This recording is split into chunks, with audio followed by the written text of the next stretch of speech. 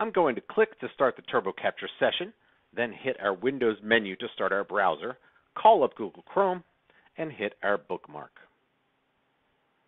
This will launch Aras Innovator, and I'll have to log in. I click in the username field and enter my username, which Eggplant can vary depending upon what it's testing.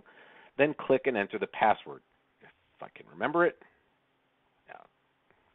and click the Login button. Once Innovator opens, I can see the menu here is open, but we could easily have Eggplant check that first. Click on Design, click on Parts, and then click Create New Part. This will open another screen for us, and I click in the part number field and enter a part number. Now, your system may be configured to fill this in automatically. I can click in the name field and enter a part name, but as with usernames, I can have my script determine or pull in data to enter into this field based on which test it's running at that moment. Then I click in the type field and launch the types. I'll choose component and click the check mark. Again, your system may be configured or customized to have different items on that screen. Lastly, I'll enter in a long description showing off my amazing typing skills, and then click Save. I'll also, for good measure, click Done, just so that I can record them both. We're also interested in this notification that pops up letting us know that the task was performed successfully, so I'll just click it so I can capture it.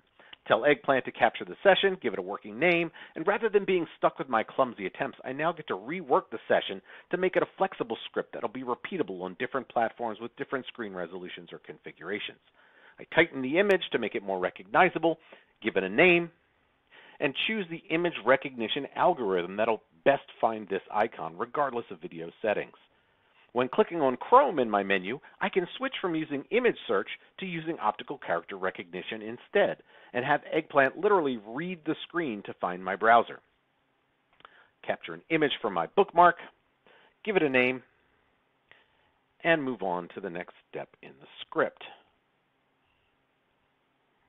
Once again, I'll use OCR to pick up the word username and give it the username that I want it to type in. My scripts can make the text that I input here variable for flexible testing.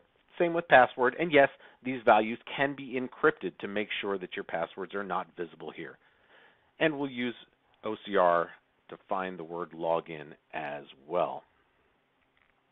Now, Eggplant is very good at recognizing when we're clicking on text, and we can use OCR to click on design. But we're just capturing the start of a script here. We can always change our snippets between image and OCR search later on, even if we don't get that option during capture. So we'll go and capture these images, knowing that we can easily change it to search for text later. So I'll save an image for my parts icon and give it a name. And also go ahead and capture the Create New icon. Now, I know full well that I'll be able to reuse this image when I want to create many different things throughout the Aras Innovator platform because the Innovator application reuses that icon fairly often. Eggplant lets me capture once and reuse often. Now here, when I click in the part number field, I'm clicking in a blank area, and that's certainly not going to be easy for any algorithm to find. So what Eggplant allows me to do is to search for the part number header as an image or with OCR, and I can use this red crosshairs you see to tell Eggplant where to click, in this case, about 10 pixels below the image. This allows us to also target hotspots on images with multiple clickable zones, and yes, even test out CAD. I'll put in the text that I want to fill in for the part number, and as I said, this can be a dynamic variable later on.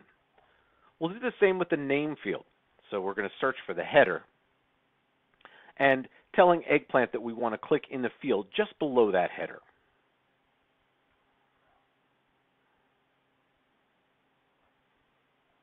Okay, you can see that I made a few misclicks here, but that's not a problem. We can easily just tell the session to ignore my mistakes and skip that step. Same thing here. I hit the Shift key accidentally, and we can replace it with some static text or just remove it later on. There's the text we actually wanted. And now on to launching that type dialog. And here we're clicking on the ellipsis button, but as you can imagine, there are a lot of those. So I can once again look for the header And I could either set a relative click location, or I could have Eggplant find all of the instances of this icon and use logic to determine which one I want. In this case, I'll probably tell Eggplant to find the first ellipsis button below and to the right of where it found the header. Limiting the search area is a great way to guarantee you find the instance of the image that you want and to speed up searching. Tighten up my image, give it a name, and on we go. I'll quickly and easily leverage OCR to find the word component and capture that check mark button, which I'm sure I will also be able to reuse elsewhere. One more example of capturing a header to enter the long description for the part. So we zoom in on the header, give it a name. Again, later on we can change this to look for OCR, look for the text itself,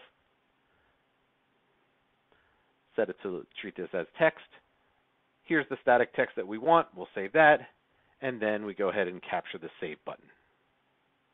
Focusing in to make sure that it's easy for the algorithm to be able to find. Give it a name.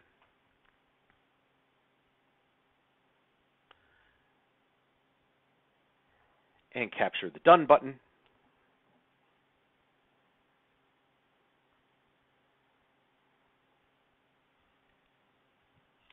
And here's that notification.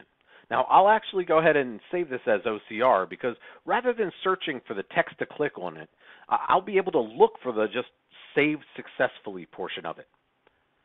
And Eggplant will actually be able to read this text and extract the item name from that string. So I can actually pull an auto-generated part number from that message and use that later on in searches or other aspects of the test that I want to run. Then I simply click Generate Script. Eggplant creates the final script for me, which I am now free to edit to add validations, logic, looping, dynamic data inputs, and anything else that I want.